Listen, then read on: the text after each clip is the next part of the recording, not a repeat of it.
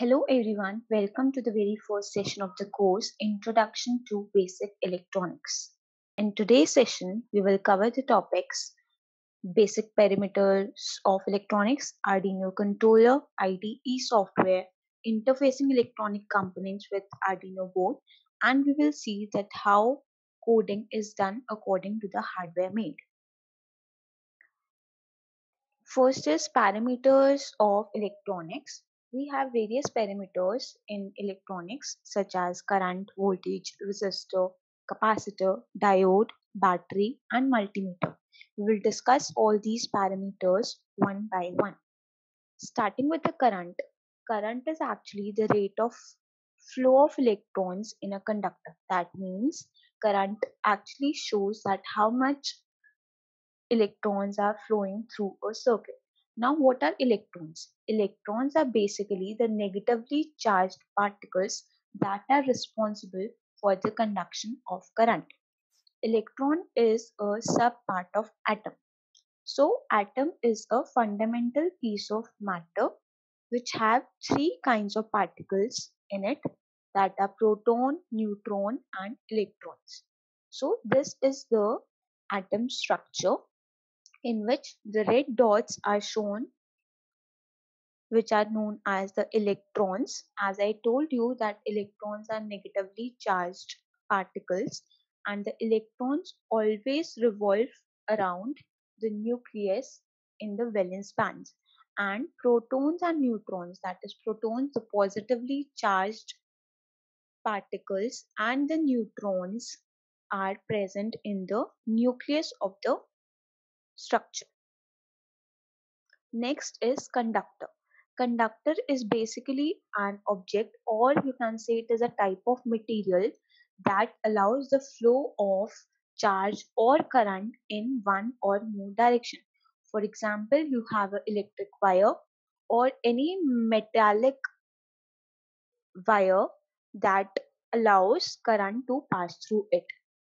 Now, our electrons always travel from negative terminal of your battery to the positive terminal, but the direction of current is opposite to the direction of electron. That is, the direction of current is from positive terminal to the negative terminal of your battery in a circuit. Now we have current. We have two types of current, that is AC and DC. AC stands for alternating current. Alternating current is actually the one which changes its direction and polarity at regular interval of time. As you can see in the first graph, the graph have two axes. First is amplitude and second one is time. So this wave is actually changing its polarity from plus to minus and also changing its direction. So this one is your alternating current. The supply you are getting, or you can say the current with which your electrical appliances like refrigerators, microwave ovens, and your television work, is alternating current or AC current. Now the second type is DC current. DC stands for direct current, which is electrical current that flows only in one direction, not in two directions as in the case of alternating current. DC current is usually used in those applications where very much low voltage is required, such as your watches, the clocks, and all those appliances which can be operated on the battery. So, battery is the device through which we can get DC current. Next is the concept of voltage. Voltage is actually the potential difference between 2 points. Voltage applies a force on the electrons to elongate in a particular direction and move in a conductor. And we can provide voltage to a circuit with the help of a battery. Next is resistor. Resistor is actually an electrical component that has two terminals, and it is used to limit the flow of current in a circuit. The resistor's ability is called resistance, and it is measured in ohms, and the symbol is also mentioned here. If we make an analogy to water flow through pipes, then you can say that resistor is a thin pipe that reduces the water flow. The symbol of a resistor is a zigzag line, and the next image is the actual resistors, that how actually resistors look like. Now, in case of resistors, we can actually calculate the value of the resistors because we have different types of resistor. You can have 3 bands, you can have 4 bands, or even 5 to 6 bands in your resistors. So this is actually the color coding through which we calculate the resistor value. Suppose in the image you can see that the yellow color is on the 4 number, and the purple, that is violet, is on the 7, and the third is your multiplier, that is the red color, and the last one is gold. So from this you can say that 4 and 7 are the two digits which will actually hold the value of your resistor, and the third one is the multiplier. That means you have to multiply that particular with the first two digits, and the last band indicates the tolerance of a resistor. Now we will discuss about the capacitors. Capacitor is actually a device that stores electrical energy in an electrical field. It is a passive electronic component with two terminals. Here, passive electronic component means the one that does not have its own power source. It takes power from the battery or some other electric source. The effect of capacitor is known as capacitance. Just like we have different values of resistors, we have different values of capacitors also. As you can see the first picture in which we have these capacitors all having different values, and you can identify them by looking at the pictures. And on the second image you can see the symbol which we usually use for the capacitor. Next is diode. Diode is also a two-terminal electronic component, but it conducts current in only one direction.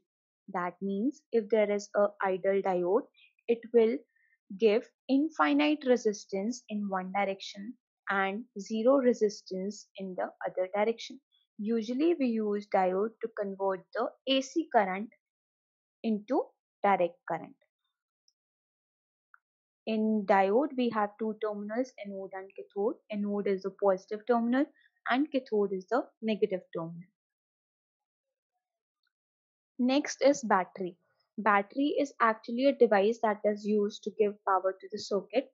Battery is actually responsible for converting the chemical energy into electrical energy, and it is used to produce DC current in a circuit. Now we have a most commonly used electronic measuring instrument that is known as multimeter.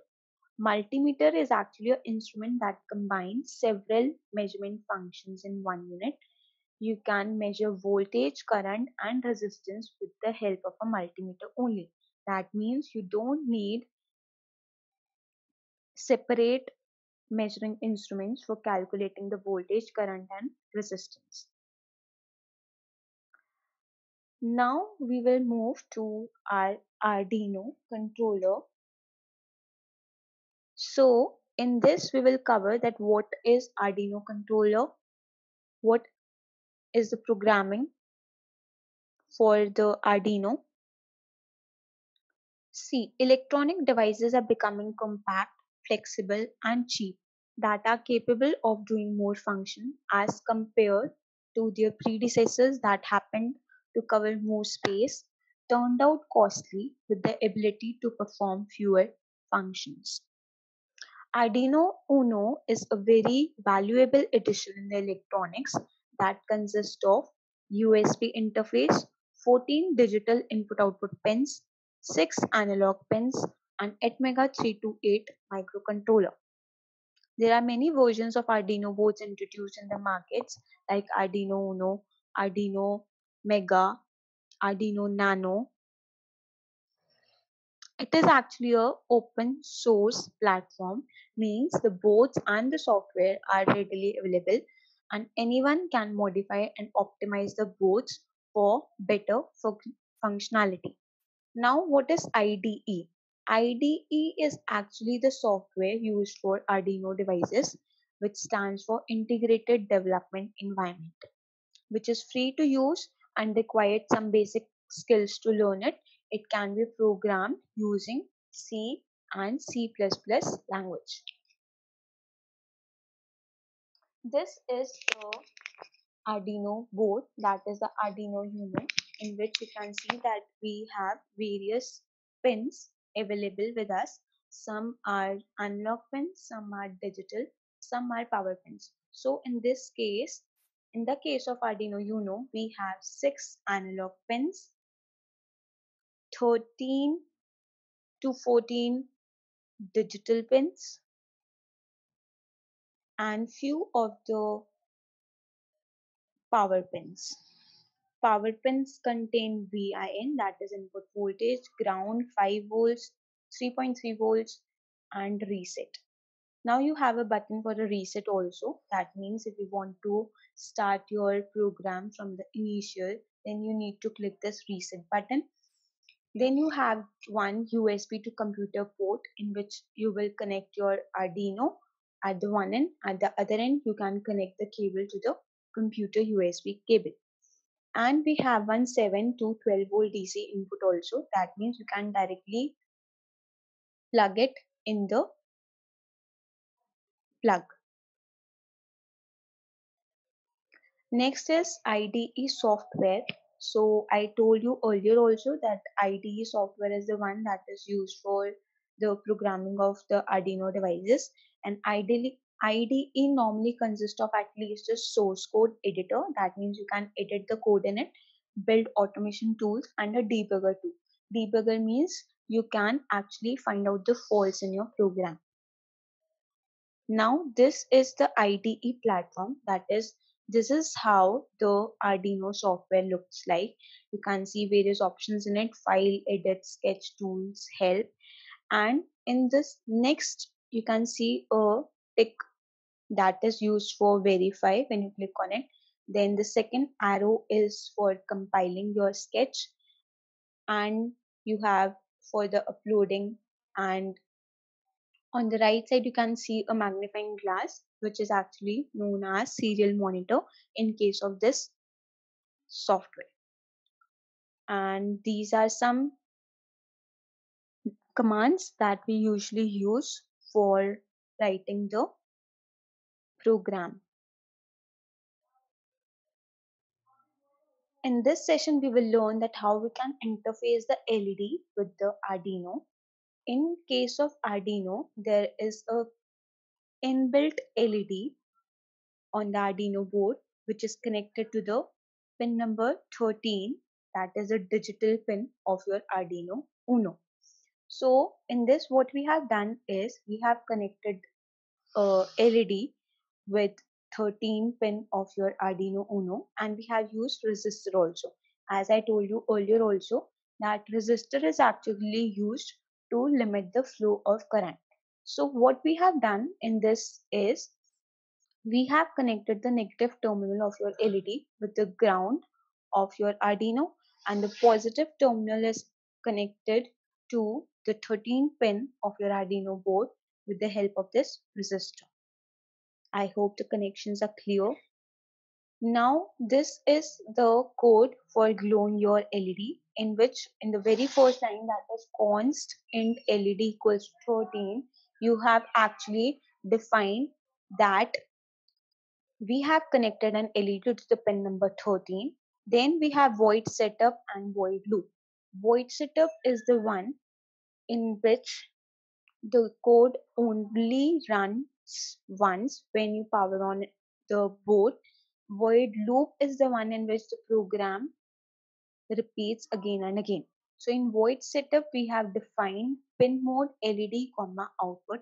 That means we have used the LED as output.